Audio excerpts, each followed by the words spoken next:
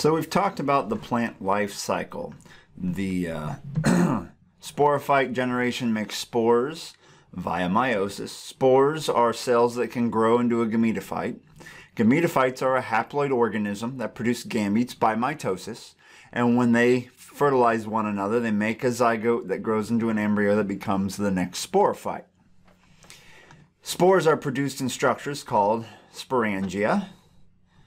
And gametophytes can be big, kind of big in the case of mosses, the big green leafy thing, or in the case of ferns and some other plants that we'll look at later, they're smaller.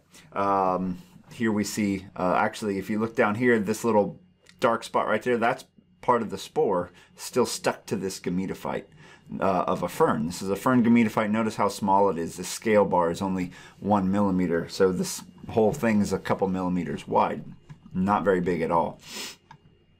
All right, so that brings us to vascular plants. Vascular plants are those that have vascular tissues.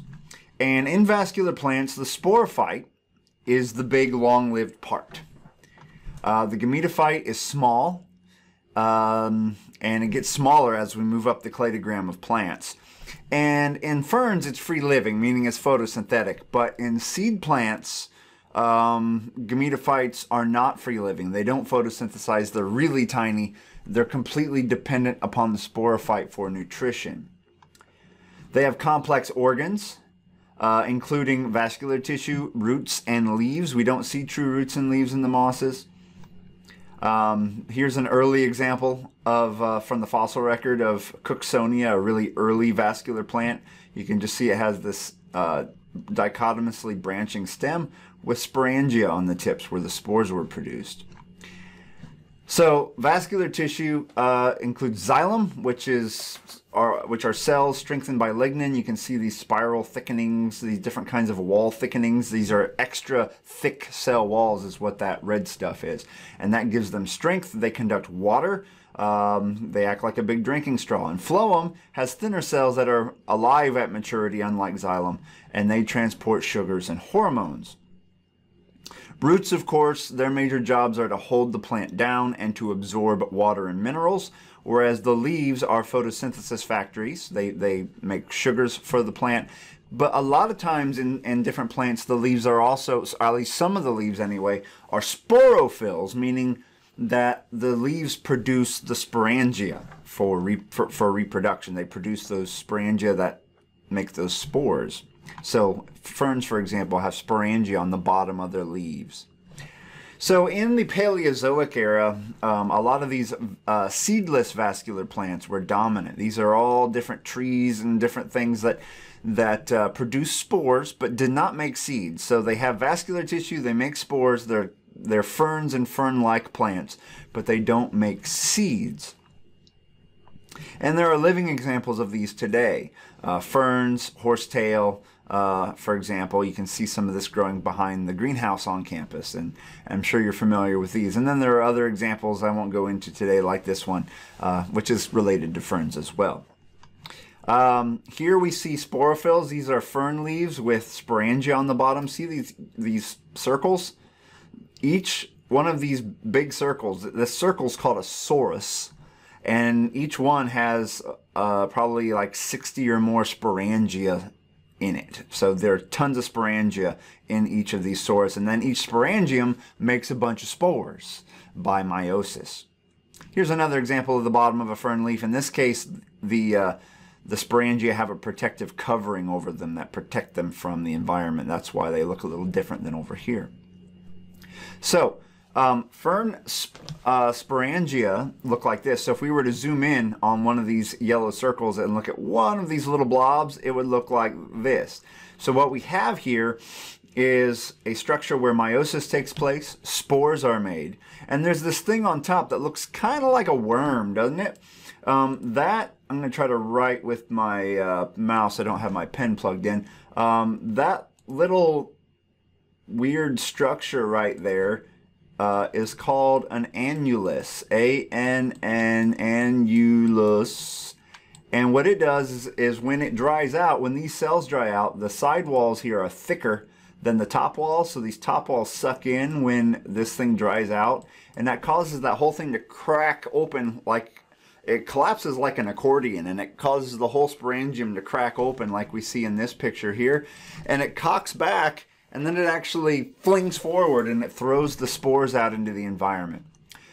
These spores, once again, are covered with sporopollenin. It's a protective coating, and that protective coating is really resilient. In fact, this spore here, here's a spore you can see. That's a spore from the Cretaceous period, the time of the dinosaurs. It's not alive anymore, but you can still see that, that sporopollenin layer. This is from a fossil I described in grad school. And notice how it has this weird triangle shape on it. We call this a trilete mark. The reason that it has that is there used to be another spore attached here, another attached here, another attached here, making 4 total spores. Remember what happens in meiosis? You start with a cell, it undergoes meiosis 1, then it undergoes meiosis 2, making 4 total cells. Well, these 4 spores were made by meiosis, and they were all stuck together before they broke apart, and they left a little scar on each other because of that connection. Okay, so you can, we haven't talked about seed plants yet. That'll be the next part of the chapter. But you can start making a data matrix of these things to figure out how these organisms are related. So chlorophyll A and B, yeah, that's found in algae, that's found in moss, that's found in fern, that's found in all of these plants. 1, 2, 3, 4, 5. 5, you know. Protected embryo, nope, not found in there, but it is found in these, okay? And so you can go through and fill this table out. I have it done here. You can check your work. But remember, if you don't do it yourself first without looking at this, so back up the video, it won't do you any good as a learning tool. And then what you could do is you can make a cladogram of these different groups quite easily using the data matrix. So we're going to go from here into seed plants soon. So we talked about mosses, which are gametophyte dominant. We talked about ferns, which are sporophyte dominant, but ferns have vascular tissue. They have roots. The sporophytes have roots, whereas mosses don't have roots. And the green part you see in a fern, the big green thing, is diploid. It's the sporophyte. And in all the rest of the plants we'll look at, the seed plants, the big green thing you see, or the big tree that you see outside, that is a sporophyte. It's a diploid organism. Whereas in mosses, that green thing you see is a gametophyte. And one thing I forgot to mention, and I'm going to mention it now, and you got to write it down. Ferns have vascular tissue.